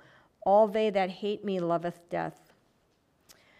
Okay, let's move down into the next woe, verse 10. Woe to him that buildeth a town with blood. In this woe, condemnation rests upon the Babylonians because their power was built up through slaughter and iniquity. Babylon was enlarged and embellished by the spoils seized from the conquered nations. Although this verse primarily applies to Babylon, the truths herein are applicable at all times. And then, behold, the Lord of hosts. So that's a title for the Lord. And it's referencing there, it's the Lord of the army of the Lord and the whole creation. There's only one that fits that title, right? Yep. Yep. And it says, the people shall labor in the very fire. So that means all the buildings and fortresses the Babylonians erected through their despotic slave labor would finally only be fuel for the fire, and so shall they weary themselves for very vanity. Jeremiah 51:29 says, and the land shall tremble in sorrow, for every purpose of the Lord shall be performed against Babylon, to make the land of Babylon a desolation without an inhabitant. And so it will be at the end of time, right? All the great cities will be burned. They will just be fuel for a fire, right? Verse 14, it says, the earth shall be filled with the knowledge of the Lord. So here Habakkuk is reiterating a thought previously expressed by Isaiah, and the overthrow of Babylon is a type of the destruction of all wicked of the last day. Isaiah 11:9 says, they shall not hurt nor destroy in all my holy mountain, for the earth shall be full of the knowledge of the Lord as the water covers the sea. As if you remember in Daniel 2, what was the last kingdom to be that was going to come upon the scene? It was going to be the mountain of the Lord. Yeah, yeah. All right, and then, it says, then there's another woe, giving your neighbor the drink and putting their bottle to it. So it's better he that joineth thy wrath. The Revised Standard Version reads, woe to him who makes his neighbors drink of the cup of his wrath. Like the man who gives drinks to his neighbor that he might take advantage of him, so the Chaldeans gave to their neighbors, and it is only fitting that they in turn should be made to drink of the cup of God's wrath. And we see the antitype of that in Revelation 14, 8 and 10, and it says, and there followed another angel saying, Babylon is fallen, that great city, because she made all nations drink of the wine of the wrath of her fornication. The same shall drink of the wine of the wrath of God, which is poured out without mixture into the cup of his indignation, and he shall be tormented with fire and brimstone in the presence of the holy angels and in the presence of the Lamb. Okay. It goes on to say in its woe that you are filled or satiated with shame for your glory, and you let thy foreskin be uncovered or be counted as uncircumcised. What were the uncircumcised to God's people? They were the pagans, right? Yes, they were not Yep. covenant people. Yep. Let's go down to page 22. There's a question asked in verse 18, what profiteth the graven image and the maker therein? So it's talking about all their idols. So the prophet, ironically, inquires as to what would benefit the Chaldeans for their trust in their God. Psalms 115, 4-8 says, their idols are silver and gold, the work of men's hands. They have mouths, but they do not speak. Eyes that they have, but they do not see. They have ears, but they hear not. Noses that have they, but they smell not. They have hands, but they handle not. Neither speak they through their throat. They that make them are like them, so it is every one that trusteth in them. Isn't that like the fishes and the creeping things? That's a great statement. But is that real? Isn't that just Opening up your mind to reality. It says, so Victor, you've placed that God there every day. Yeah. As eyes cannot see, as ears cannot hear, as hands cannot do anything for you. Why on earth did you create that? Yeah.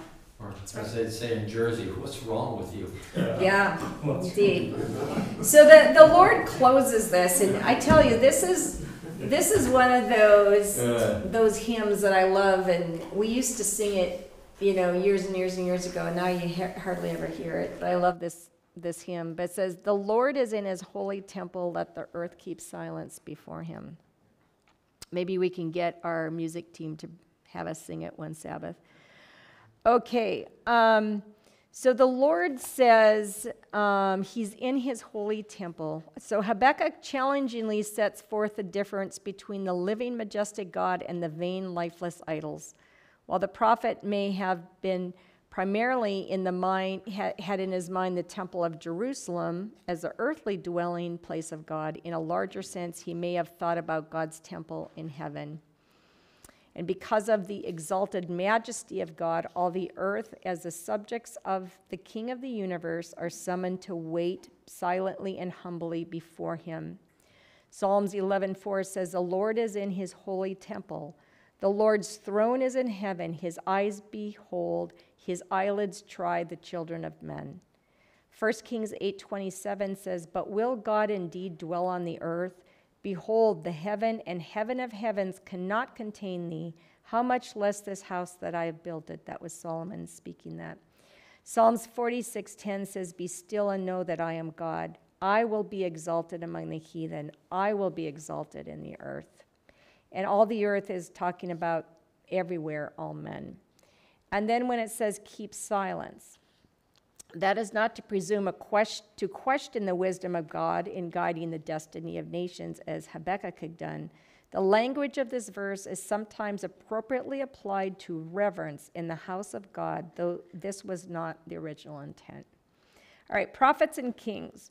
In the annals of human history, the growth of nations, the rise and fall of empires, behold, as if dependent on the will and the prowess of man, the shaping event seems, as a great degree, to be determined by his power, ambition, or caprice. But in the word of God, the curtain is drawn aside, and we behold above, behind, and through all the play, the counterplay of human interest and power and passions, the agencies of the all-merciful one, silently, patiently working out the counsels of his own will. All right, let's try to... Very quickly. Yeah. So, the Assyrians were used to judge as a vehicle against Israel, right? The northern tribes. And then when their time was up, God had let the Babylonians be kept down by the Assyrians until their time was up. Then the Babylonians rise, conquer the Assyrians by God's will. Yeah. And then God uses the Babylonians for Judah by his will. Nebuchadnezzar actually does come on board at least for a while, but the rest of the country after that falls into apostasy. And then God uses the Medes. If you look at it, God controls everything. And any illusion that we have that I'm all this, you're just fooling yourself. It's true. God sets up kings and he takes them down. And that's no different today than it was then. Is that the reason why we don't have to be involved in government things? Okay, let's pause that one and talk about that another time because I'm running short on time here. Chapter 3, Byron, would you run through verses 1 to 16 for me, please? Oh boy. All right. Habakkuk in his prayer trembleth at God's majesty and the confidence of his faith. Okay. A prayer of Habakkuk, the prophet, upon Shigionoth. I'll go with that. O Lord, I have heard thy speech and was afraid. O Lord, revive thy work in the midst of the years. In the midst of the years make known. In wrath remember mercy. God came from Teman, and the Holy One from Mount Paran, Salah. His glory covers the heavens, and the earth was full of his praise. And his brightness was as the light. He had horns coming out of his hand, and there was the hiding of his power. Before him went the pestilence, and burning coals went forth at his feet. He stood and measured the earth, and beheld, and drove asunder the nations, and the everlasting mountains were scattered. The perpetual hills did bow. His ways are everlasting. I saw the tents of Cushan in affliction, and the curtains of the land of Midian did tremble. Was the Lord displeased against the rivers? Was thine anger against the rivers? Was thy wrath against the sea, that thou didst ride upon thy horses and thy chariots of salvation? Thy bow was made quite naked, according to the oaths of the tribes, even thy word, Salah. Thou didst cleave the earth with rivers. The mountains saw thee, and they trembled. The overflowing of the water passed by. The deep uttered his voice, and lifted up his hands on high. The sun and moon stood still in their habitation. At the light of thine arrows they went, and at the shining of thy glittering spear. Thou didst march the land in indignation. Thou didst thresh the heathen in anger. Thou wentest forth for the salvation of thy people, even for salvation with thine anointed. Thou woundedst the head out of the house of the wicked, by discovering the foundation unto the neck. Salah. Thou didst strike through with his staves the head of his villages. They came out as a whirlwind to scatter me. Their rejoicing was as to devour the poor secretly. Thou didst walk through the sea of thine horses, through the heap of great waters. When I heard, my belly trembled, my lips quivered. At the voice, rottenness entered into my bones, and I trembled in myself, that I might rest in the day of trouble. When he cometh up unto the people, he will invade them with his troops. Okay, so Habakkuk here responds in great faith in the Lord, and then he starts to talk about the power and majesty of the Lord coming on behalf of the remnant, and bringing a judgment against the conquering, cruel nation, and judging the whole earth in favor of his remnant. So there's, there is, in the prophecy, there's an application for, the remnant of Judah, and how they would be restored, but there's also there the application for the end time as well, right? And so, Habakkuk is, he's in awe of this power of the Lord, and he says that in your wrath you will remember mercy, and who's he going to remember mercy for? It's going to be for the remnant. So let's go on to page 26 and come down and let's talk about his description of the Lord coming. It says in verse 4, his brightness was as the light, he had horns coming out of his hand, and there was the hiding of the power. So these horns are rays which are flashing from his hands. And the hiding of the power is referred to when the Savior appears, the wounds of Calvary, the tokens of his humiliation, will appear as his highest honor. There will be his glory there, the hiding of his power. Ellen White in Great Controversy writes, by the people of God, a voice clear and melodious is heard saying, look up, and lifting their eyes to heaven, they behold the bow of promise. The black, angry clouds that had covered the firmament are parted, and like Stephen, they look up steadfastly into heaven, and they see the glory of God and the Son of Man seated upon his throne. In his divine form, they discern the marks of his humiliation, and from his lips they hear the request presented before his Father and the holy angels. I will that they also, whom thou hast given me, be with me where I am. Again, a voice musical and triumphant is heard saying, they come, holy, harmless, and undefiled. They have kept the word of my patience. They shall walk among the angels, and the pale, quivering lips of those who had held fast their faith utter a shout of victory. So this is talking about the very end time remnant. Before him is pestilence and burning coals. We read a lot about that in Revelation 2. Habakkuk now sets forth the effect of the divine appearance upon the unrighteous. Pestilence will fall. In other words, destruction will come upon the wicked. And burning coals, that's a flame, here represents figuratively to mean a plague. And in verse 6 it says, he stood and measured the earth. Well, we know measuring the earth is a judgment. And the everlasting mountains were scattered. Mountains are symbols of stability, and so which will be scattered at the time of the great event. We know that at the second coming of the Lord that the earth will convulse, and it will be destroyed. And so these great symbols of stability that, we look around in nature and we rely on, they literally will be convulsed and destroyed. And that happens at the coming of the Lord. Going down to verse 9, let's talk about that. Thy bow was quite naked. That means it's readied for action, right? It's no longer in its sheath, right? It's ready for action. According to Oath of the Tribes, that Hebrew passage is a bit obscure, has marked variations for translation, but the ASV reads, thy bow was made quite bare, the oaths to the tribes were a sure word. Or thou didst strip the sheath from thy bow and put the arrows to the string. Okay, let's go on. We're going to go on to page 28. Okay, let's talk about the sun and the moon. The sun and the moon stood still in their habitation.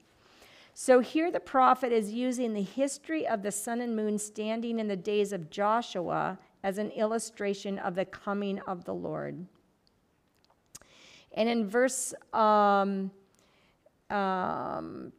when it talks about thou didst thresh in the heathen in anger, it says, or tread the nations. And I left you some verses to go and read that, both from the Old and the New Testament. And then in verse 13, it says, thou wentest forth for the salvation of thy people. And then at the end of it says, by discovering the foundation onto the neck. So the purpose of the Lord's coming is to save his people, his anointed people. And this term, this phrase, onto the neck, is these words indicate that the house of the wicked will be completely destroyed, right? Comes up to the neck. Thou didst strike through his staves the heads of villages and came out as a whirlwind. Isaiah 41:16 says, thou shalt fan them, and the wind shall carry them away, and the whirlwind shall scatter them, and thou shalt rejoice in the Lord and shall glory in the Holy One of Israel. And Jeremiah 13:24 says, therefore I will scatter them as stubble that passeth away by the wind in the wilderness, right? So whirlwind is a force of destruction. Right. It says, thou didst walk through the sea. It's probably an allusion to the Exodus as a type of the latter divine deliverance of God's people. At the time of the Exodus, God led his people from Egypt by treading figuratively the surge of great waters. You see that in Psalms 77, which says, thy way is in the sea, and thy path in the great waters. Thy footsteps are not known. Thou leddest thy people like a flock by the hand of Moses and Aaron. Verse 16, he says, when I heard this, my belly or my whole nature trembled. All right, let's go on then. Let's read the final verses. 17 through 19. Victor, you want to read those on page 29? Yep, absolutely. Although the fig tree shall not blossom, neither shall fruit be in the vines, and the labor of the olive shall fail, and the field shall yield no meat. The flock shall be cut off from the fold, and there shall be no herd in the stalls. Yet I will rejoice in the Lord. I will joy in God, in the God of my salvation. The Lord God is my strength, and he will make me feel like hinds feet, and he will make me to walk upon mine high places. To the chief singer of my stringed instruments. Yeah, to the chief musician. Yeah, that was that reference to why they thought maybe he was a temple singer, right? So verse 17 talks about the destruction of all the cultivated areas, right? That is going to happen at the coming of this. And the fig tree there, it represents baleful effects on the Babylonian invasion, the destruction of the fig and olive trees, which were so highly prized in Palestine, along with all the equally needed vines, grain, and cattle. They will all be similarly desolated. He says, even though this is happening, yet I will rejoice in the Lord. So fearful as the events forebodes. It closes in the comforting and soul-satisfying note of joy and hope and salvation in the Lord. The prophet assures himself that ultimately all will be well because of the faithfulness of his God. The problem is solved, and the prophet gladly submits his own will to the will of God. And then in verse 19, he says, the Lord is my strength. He will make my feet like hinds' feet and make me to walk on high places. If you go to the back page, it says, the hinds' feet are, those are those goats and those animals that walk around the rough crags very, and on the mountains, and they're very stable, so that's how he will be. And it will make me to walk. He identifies himself with his people and with Israel's success. And then finally closes with, upon mine high places. So God's people will triumph over all opposition and will dwell securely upon the heights of salvation. All the questions of the prophet are answered by faith in God, and Habakkuk rests content that ultimately right and truth will triumph forevermore. Okay, so there we are. This is wonderful. Wonderful study. About Paul earlier on, in verse 18 explains why Paul feels the way that he feels. I will rejoice in the Lord. I will joy in the God of my salvation. Fearful as are the events that this chapter forbids, it closes on the comforting and soul-satisfying note of joy, hope, and salvation. Paul's life was an eternal life, not a life here on earth. That's right. That is right. Yeah, absolutely. Yeah. And what an example for us. Yeah. That, God can take someone who was going so far down the wrong path in his own thinking, just erred, and God could turn him around, and he was such a faithful servant of God. Right. Yeah, he can do that for all of us. All right, let's go ahead and close with prayer. I know everyone's tired. It's a long night, and, we'll be back here in the morning. Yep. All right. Dear Father in heaven, thank you, Lord. Thank you, Lord, for preserving this book of Habakkuk and all the minor prophets. They've been such a tremendous testimony to us of your love and faithfulness. Lord, there's, many warnings there, warnings that still apply to us today, to your people, to those who are pagan and heathen. Lord, you wish that all would turn to you and be saved. Lord, we are here because we have faith and love for you. But Lord, it's imperfect, so we pray that you will strengthen us and make us perfect in you. And Lord, help us to be a living testimony, as Paul was, a living testimony that takes pleasure in whatever may come because of our faithfulness to you. Takes pleasure in that because it is a testimony of you. Father, forgive our sins and help us to honor you in our lives. I pray that you would, as you go with us this Sabbath day, give us a good night of rest. And I pray for your blessing upon our church tomorrow as we enter into this special time of prayer and fasting. May your Holy Spirit do the work of purification that is needed. Thank you, Lord, for hearing our prayer. In Jesus' name, amen. Thank you so much.